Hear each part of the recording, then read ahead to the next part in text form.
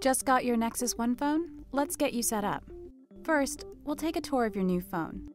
In front, we have a large touchscreen.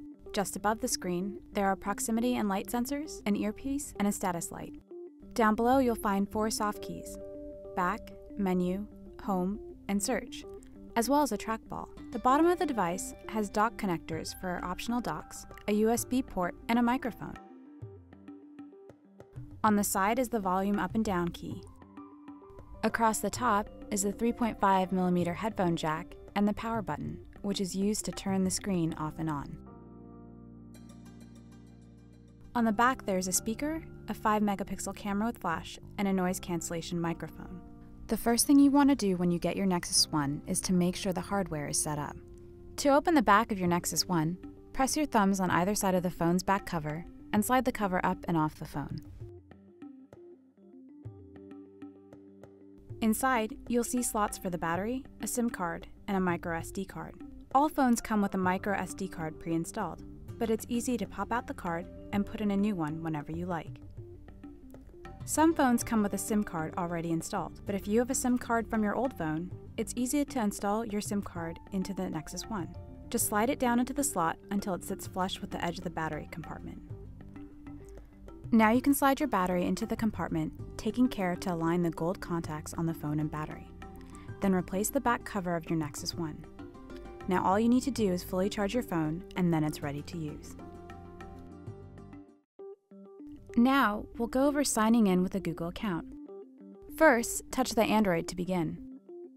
After reading through the Setting Up Your Google Nexus One screen, hit Next. You can always skip account setup and do this at a later time. If you have an existing Google or Gmail account, select Sign In and enter your username and password. If you'd like to create a new account, select Create.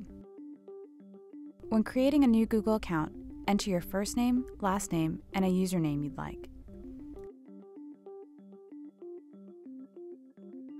We'll check to see if your desired username is available. If it isn't, you can pick a new one from the suggestions or enter a different choice.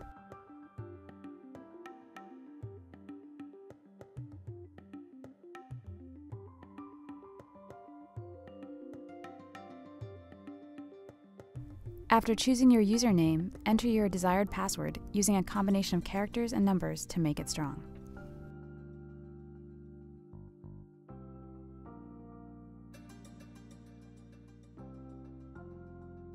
You'll need to set a security question and provide a secondary email address.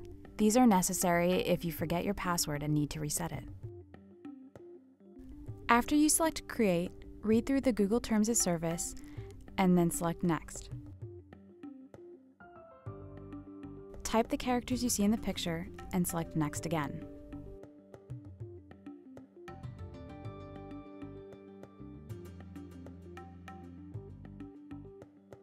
After a few minutes, your account is set up and visible in the Account section of Settings. You can select the account to manage the sync settings for Contacts, Calendar, and Gmail. This information will be synchronized with your computer. Return here to add or change accounts, but for now, hit Back, then Home. You're now ready to use your Nexus One. If you're looking to keep your Nexus One more secure, you can set a security pattern to prevent others from using your device. From the home screen, select Settings, Location and Security, set Unlock Pattern. You can use any pattern of at least 4 dots, so be creative. Once you enter it a second time and hit Confirm, your security pattern will be recorded and active.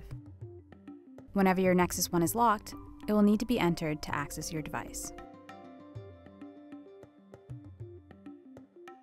Now that you're set up to use your Nexus One, customizing your home screen is fun and easy to do.